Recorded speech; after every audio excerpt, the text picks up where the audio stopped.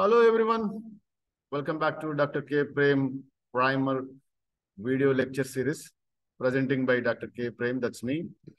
In today's lecture, we'll talk about the construction of M13mp2 cloning vectors. In previous video, I spoke about M13mp2. Please listen to that so that you can understand the construction of M13mp2 very easily. Here, the difference between the M13mp1 and M13mp2 is creation of a cloning site in the LacZ prime region. M13mp1 has only LacZ prime region, no restriction sites. But here, M13mp2 has a popular and unique restriction sites created in the LacZ prime region. That's there in the intragenic region.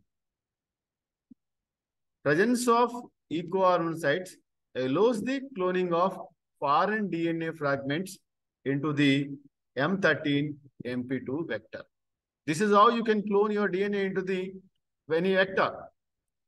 M13mp1 do not have any restriction site, but whereas M13mp2 have one restriction site, that's EcoRI, that's in the LacZ prime region. How it is created, we will discuss in this video. EcoRI restriction site is GAA TTC. To develop M13mp2, we use the M13mp1 as a template, where M13mp1 have LacZ prime region in the intragenic region, and the genome sequencing of M13 and LacZ prime regions reveals that there are no popular and unique restriction sites in the M13 genome as well as the LacZ prime region. But if you don't have a cloning sites in the genome, in the vector, there is no possibility to clone. So we have to create restriction sites into the LacZ prime region so that the recombinants and the non-recombinants can be screened based on the genetic selection marker, right? So the LacZ prime region is there in the intragenic region. So intragenic region do not have any unique restriction sites. And LacZ prime region also sequenced, and it is also reveals that there is no popular and unique restriction sites present in the LacZ prime region of beta galactosidase. But upon close observation, the fourth codon to sixth codon. Fourth codon, that's a ACG. Fifth codon is GAT, and sixth codon is TCA of LacZ prime or alpha peptide. So fourth codon, third nucleotide, fifth codon completely, and sixth codon, first two nucleotides. Combination forms a GGA TTC. GGA TTC.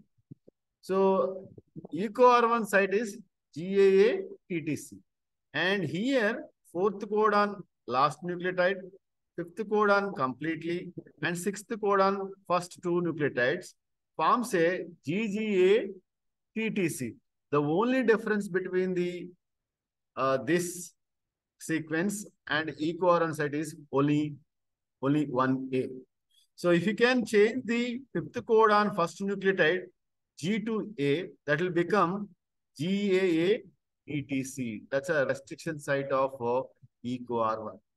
So This is a very similar site to the EcoR1, right? So if you can convert the fifth codon first nucleotide, that's a G2A, then you get a EcoR1 site. But at the same time, when you convert the G2A, then it will become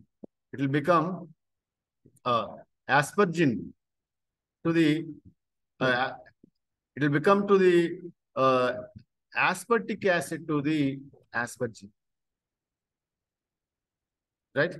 So we will see how we can do that changing or conversion of fifth codon first nucleotide G2A in this lecture. Here we use the in vitro mutagenesis. In vitro mutagenesis requires the single strand DNA as well as the mutagen, right? Specific mutagen is required here. You see, this is N-methyl nitrosourea. This is what is the methylating agent. It's a cancer-causing agent, carcinogen, which can methylate the guanine nucleotide, guanine base, and methylate guanine can bind or base pair with the thymine instead of cytosine. So it allows the conversion of GC to AT transition mutation. So mutagen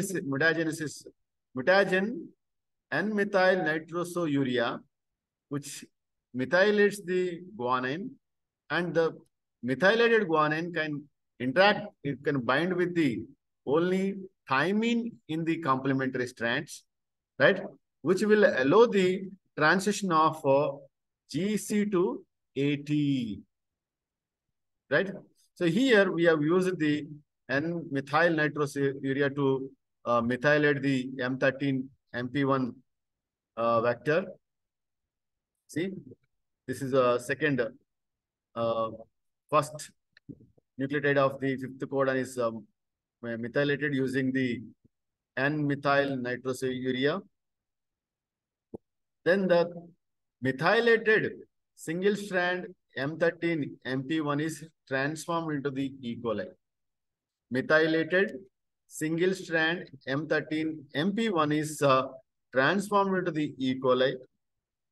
Once they transformed, this construct enters into the E. coli genome, undergoes the first round of replication. Immediately it undergoes the replication to form a replicative form. It's a double strand molecule. In the first round of replication, so methylated guanine will interact, will form it will allow the base pairs with the thymine instead of cytosine. Usually, guanine base pairs with the only cytosine which is there in the complementary strand. But here, you see, methylated guanine interacts or allows the binding with the only thymine in the daughter strand, right? So methylated guanine undergoes the replication and base pairs with the thymine instead of cytosine. So allowed for subsequent rounds of replication this construct. And then what happened in subsequent replication, the methylated guanine is replaced by the adenine. That happens during the repair. Whenever DNA is undergoing replication, then followed by the repair. Wherever there is a mismatched base pairs are there, they are replaced by the correct bases. Here, methylated guanine is base pairs with the thymine. In subsequent replication, the methylated guanine is replaced during the replication with the adenine. You see, adenine. So subsequent replication allows the repair, and where methylated guanine is replaced with the adenine, and now you see GAA-TTC. Then isolate the replicative forms from the E. coli. That's a double-stranded M13 constructs and digest with the EcoRI. So whichever construct is having modified from guanine to the adenine, and they'll undergo the digestion with the EcoR1 and forms the linear molecule. See, digestion with the EcoR1 and forms the linear one.